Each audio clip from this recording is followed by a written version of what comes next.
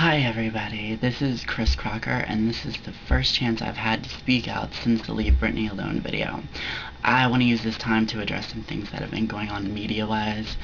You know, I've been called everything from an attention whore to a hack, and quite frankly, I don't care. You know, you can't choose how you get famous, and you can't choose when you get famous. You can only choose what you do with your fame once you have it, and even then it's hard. You know, the media, they want to portray you the way they want to portray you.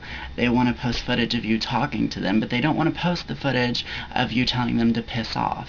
You know, I can't control what they post, but I can control what I post, and this is the place where I can speak out. So, I'm not afraid of the media, because my voice will be heard. Loud and clear. So, the point is, call me what you want to call me, but just know that I'm going to speak out. So there's a lot going on. You know, people are claiming that I just did the Britney video as a publicity stunt. Not true.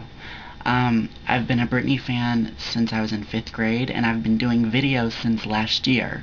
This is the first time I even made any Britney videos, and that was just in support of her because of what she's going through. This was not a publicity stunt. My very first video got 8 million views.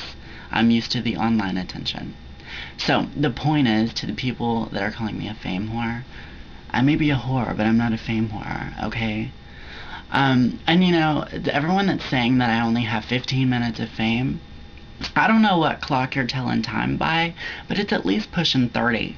It's at least pushing 30 minutes already. So, could the 15-minute fame jokes go away? Because I'm not going away. I'm not going anywhere. It's too much, you know, and I wasn't going to say anything, but the $1 million lawsuit that's going on. You know, everyone wants to know, how does it feel to be sued for $1 million? You know, I'd like to ask the LA court system, how does it feel to be used for publicity by the guy that's trying to sue me?